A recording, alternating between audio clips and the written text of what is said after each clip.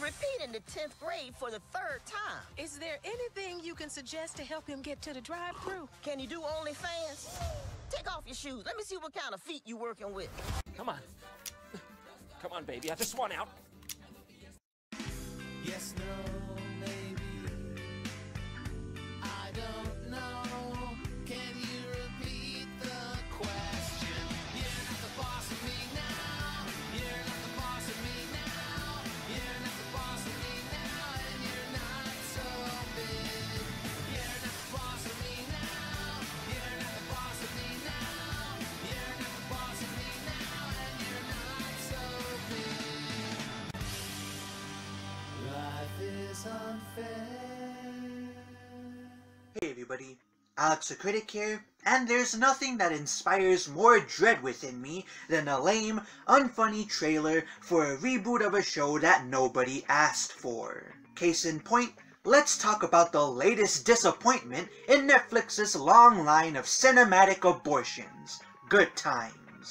Good Times is an upcoming animated sitcom centered around the antics of the Evans, a black family who live in the projects of Chicago, Illinois. Created by Carl Jones and executive produced by huge stars such as NBA superstar Steph Curry and animation veteran Seth MacFarlane, the show serves as a modernized spin on the live-action sitcom from the 70s of the same name. On March 27th, Netflix, the distributors of the show, dropped the very first official trailer for it on YouTube, where it garnered an intense amount of hate, the likes of which I haven't seen since HBO dropped the first few trailers for Velma, and just like I did for that show, I'm here to explain why that hate is, for the most part, deserved. Before I get into anything, however, I just want to make one thing perfectly clear. I am not a fan of the original Good Times show. In fact, I didn't even know what it was until I actively went out of my way to search it up. As such, my dislike of this trailer is not spurred by any blind nostalgia, nor by how poorly this reboot seems to be keeping the spirit of the original work alive. Rather, I just think it's a bad trailer. With all of that said, start rolling the footage, editor. I have important news. Let me guess. The state called and they want to cut you a disability check for your face. Hold up. You can get paid for that? This is from a fool who stares at his orange juice every morning. It says concentrate on the box. Who the dummy now? Alright, to be entirely fair, these two jokes are not the worst note to start off on. They're decently funny, and they set up the dynamic between the main cast pretty well. The producers even demonstrate some of the traits of the characters to us, such as the brother being an idiot. Sadly, it all goes downhill from here, starting with the very next line. Shit, me for not wearing a condom. Ugh. The jabs that the brother and sister threw at each other were creative, while this insult is the exact opposite. If you're gonna have the dad tell his kids how much he regrets having them, then at least do it in a way that I haven't heard about a bajillion times before in other shows. By the way, writers, way to break the mold there. A jaded, jerk-ass father who lets it be openly known how much he wishes that he hadn't settled down and started a family? I have never seen that before in an animated sitcom. Shadows fall over my heart. It all started with my grandfather James Evans. I like how the first character whose name gets dropped in this trailer is someone who's not even part of the main cast and doesn't even appear in this trailer. All because the producers had to shoehorn in a reference to the original show that isn't gonna make sense to anybody who hasn't already watched it. Nice going there, guys. My job as the man of this house is to take care of this family no matter what. And let me guess, the father's idea of taking care of his family is to physically assault an innocent kid for their crime of dating his daughter, right? Just want to let you know, I'm gonna take good care of Gray. Who is this nigga I'm about to kill? Juan, my boyfriend. Daddy, let him go. Tell me you guys have no original ideas without telling me that you have no original ideas. What I would give to be a fly on the wall when Netflix's producers met with Steph Curry to try and get him to sign off on this project. Considering the stupid and fucked up shit that a lot of NBA superstars have been caught doing, this is probably how the conversation went. Listen, Mr. Curry, we're well aware that you are an accomplished basketball player who will no doubt be enshrined in the Basketball Hall of Fame. And we're also well aware that you have a very good reputation with the general public. Well, how would you like to piss all of that goodwill away by throwing money at a shitty animated television show that we are producing that will shit all over your own race of people? Shut up and take my money! Pleasure doing business with you, Mr. Curry. Junior's repeating the 10th grade for the 3rd time. Is there anything you can suggest to help him get to the drive-thru? Can you do OnlyFans? Take off your shoes. Let me see what kind of feet you working with. Hello, fellow youth. We are hip and with it because we know what OnlyFans is, and we're cracking jokes about it. Aren't you getting a kick out of that? Also, why the hell is Wanda Sykes in so many of these terrible cartoons? Seriously, first Big Mouth, then Q-Force, then Velma, and now this! You cannot be so pressed for work that you're forced to take on roles that have you saying stupid shit like this. You have a net worth of $10 million for God's sake. You can afford to say no. She better not have taken on this role for the culture, because that would be extra embarrassing for her. Black Heavenly Father, College Redeemer, if you could just help us. Wow, black people flocking to race-swapped versions of established historical figures because they can only relate to said figures if they share the same surface-level characteristics? I didn't know I was watching a fucking documentary about the state of race relations in this country. Also, why the hell is God wearing nail polish? Don't tell me he's gonna be a sassy gay black man. The last thing this show needs is yet another negative stereotype laid on top of all of the other negative stereotypes it's loaded with. Son, it's for you. New phone. Who this?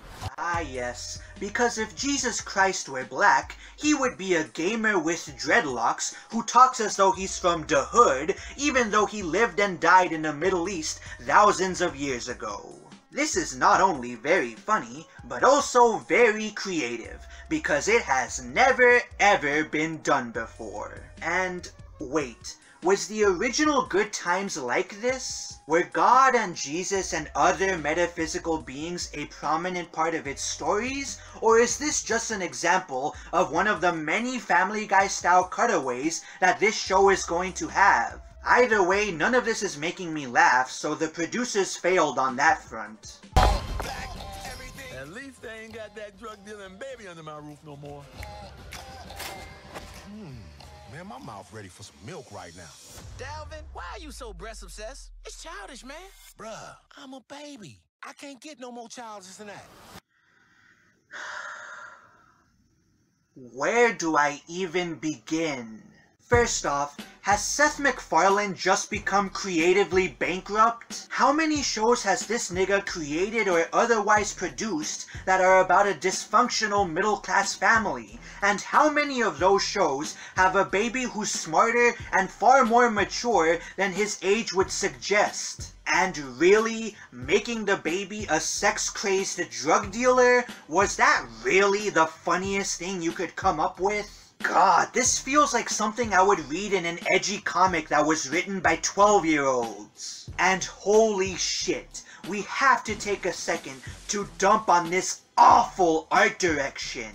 The lip-syncing and character movements are incredibly choppy and lifeless. I've seen amateur Newgrounds animations from the early to mid-2000s that look more fluid and energetic than this. As for the character designs of this show, they range from decent enough to, oh my god, what in the 9 circles of hell am I looking at? Who looked at the design of this woman and thought to themselves, yeah, that looks really good. Color it, shade it, and then paste it onto this scene. Then, who looked at that and thought, yeah, this scene of Delvin lusting over this literal demon looks so good that we should stick it into our very first trailer for the show. If designs like that went bad enough, you've also got the really stupid looking ones, like that of the father, who looks like an overstuffed tomato. If y'all are gonna write something that is completely soulless, could y'all at least not make it look soulless?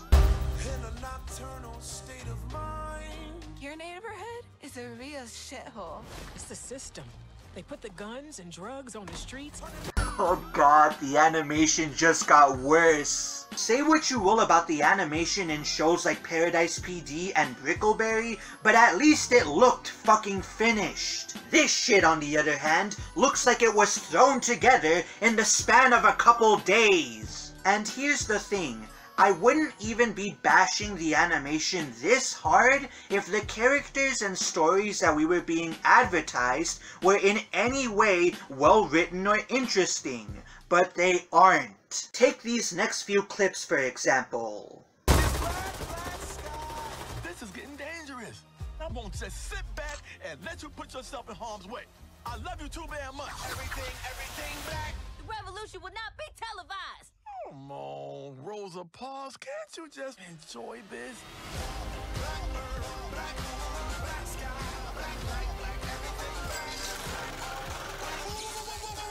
So, what exactly is this show trying to be? An episodic Family Guy ripoff with light zany humor? Or a serious plot-heavy BoJack Horseman ripoff with dark grounded humor? I have no fucking idea, because the scenes that were thrown into this trailer fail to give the show a solid identity. I don't even know what the story is going to be about.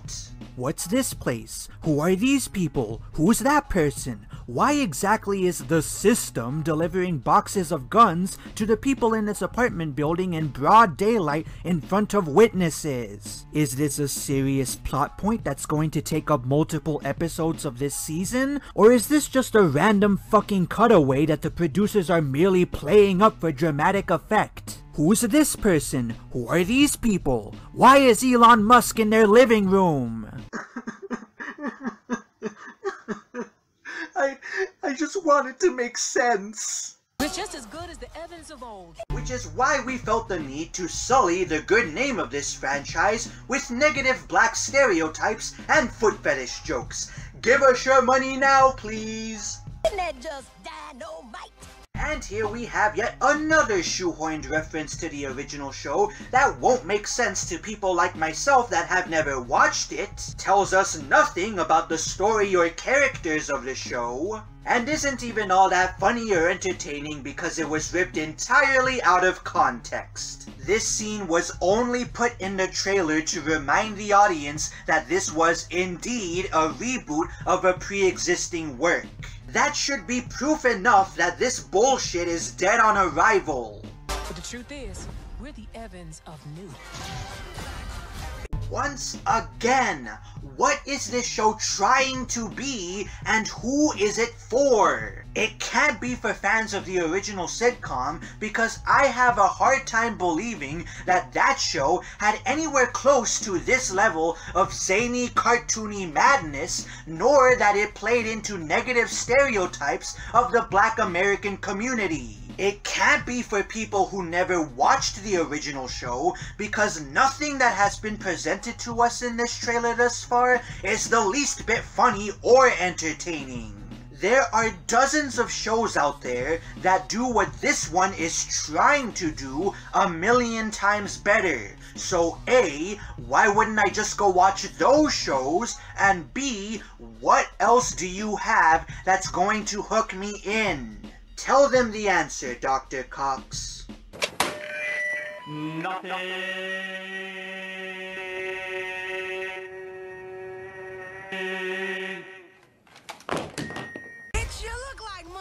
You know, if you're gonna try to be offensive for the sake of making people laugh, you're gonna have to try a little bit harder than just flashing a negative stereotype on the screen and hoping that people like myself will laugh and go, LOL, I can't believe that they're portraying black people like this. Okay, that scene of the dog being traumatized by watching his owners have sex might have been clever if they were doing it doggy style in front of him. I mean, come on! The sight gag was right there! How could you guys fuck this up? What about the struggle? We're black. It'll be here tomorrow. Ah yes, because every show with an all-black cast needs to talk about systemic racism, police brutality, and poverty. Those are the only topics that these shows are allowed to touch on.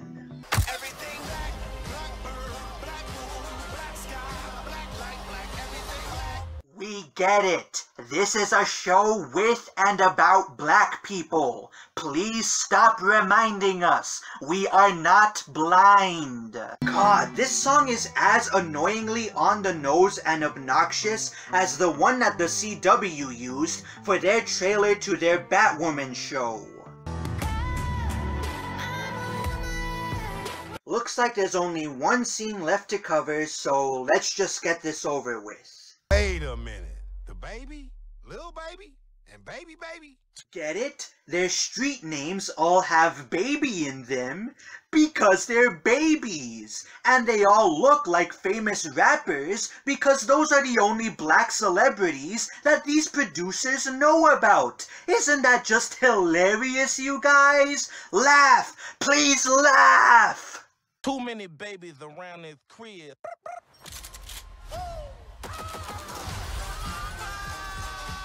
Okay, you know what? That scene was actually pretty funny.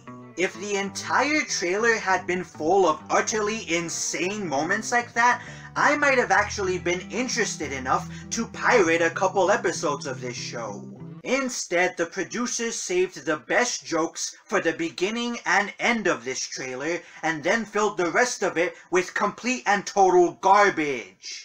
I haven't been this bewildered by a trailer for a show in a long time. Who at Netflix signed off on this because they genuinely thought that it would leave a good first impression on people? This trailer does a horrible job at explaining what type of show this is going to be, what type of stories it's going to be telling, and why we should be interested in seeing more of the adventures that these characters are gonna go on. On top of that, the jokes it highlights aren't all that funny, the characters don't seem the least bit endearing, and the animation just looks like something a college student would throw together for a class project that they waited until the last minute to actually work on. The worst part about all of this, however, is that this trailer spits in the face of fans of the original sitcom it's rebooting by choosing to push some pretty offensive stereotypes of Black American culture onto them, while at the same time forcing some ham-fisted messaging about systemic racism and the struggle in an effort to prove that they get it. Whatever the case is for why this show was even made in the first place, I will absolutely not be watching it, because there are too many other, better cartoons out there that deserve my time. I'm Alex the Critic, and I'll see you guys next time.